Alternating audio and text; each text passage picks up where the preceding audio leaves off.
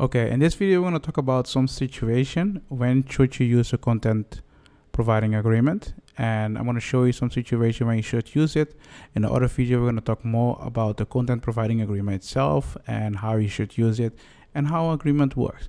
So let's go to the drawing board.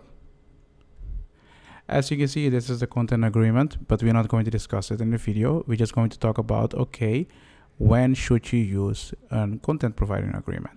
So imagine this is you and this is company X, and company X needs an agreement, or company X needs content. Let's say company X needs content, and you can provide this content. You can create this content for the company X and they're going to pay you for it.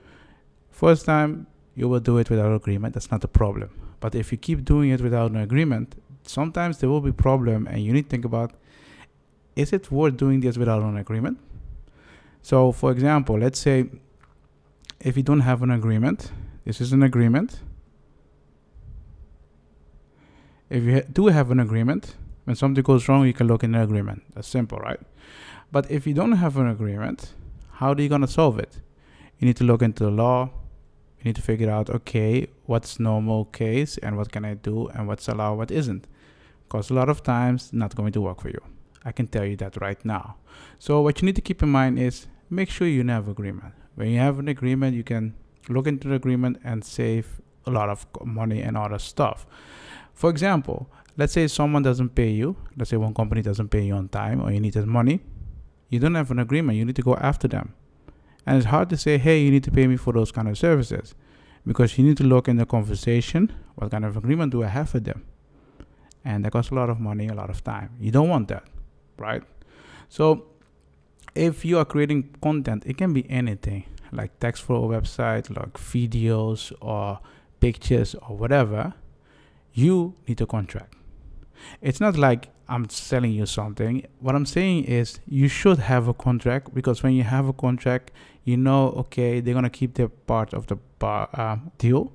Most time people do when they have a contract. But if they don't have a contract, they're going to be like, I don't care. You can come after me. And you don't want that. So when you create a content for other people, make sure you have an agreement. I want to show you a general agreement that you can use, but keep in mind there are some specific agreement for photographer, there's some specific agreement for writers, there's some specific agreement for people that create videos, content for another company. Even if we create a sponsor ad, make sure you have a contract, and make sure you have a good business model behind it, because when you have a good business model behind it and they don't pay you, does it work? So think about those things. So in the other videos, I will discuss more about the layout, the structure of a contract, so you know how it works and where you can find certain kind of things in a contract. If you have question about it, feel free to contact me. So I hope you like this video, and I hope you subscribe, or do it, it's free. Subscribe, like the video, and join the Discord. Ask me a question about it if you want to know more about your contract. See you in the next one. Bye.